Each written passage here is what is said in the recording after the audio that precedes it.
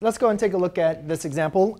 Again, guys, in this example, we're just going to find the unit vector. All right. So basically, again, a unit vector, remember, has a magnitude of 1. So the quick thing is, hopefully, you guys already recognize that this does not have a magnitude of 1. But if we wanted to find the magnitude of w, we could think of this in its component form, right?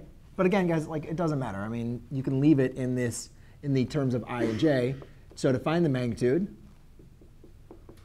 you're just going to take the square root of the sum of the square of the first component and plus the square of the second component, which 2 squared is 4, negative 4 squared is 16. So therefore, I get a magnitude of 20.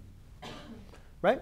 So the unit vector, again, guys, is simply just this vector, w, divided by its magnitude. Right? Because if you think about it, if you divide your magnitude, or if you divide the length by 20, you're going to now have a magnitude of 1. Right? If you take the square root of 20 and divide it by square root of 20, you get 1, which is what we're looking for. So there's a couple different ways. Obviously, we could write this. You can obviously just take, typically in this case, 2i minus 4j divided by square root of 20. It's best to kind of like distribute that.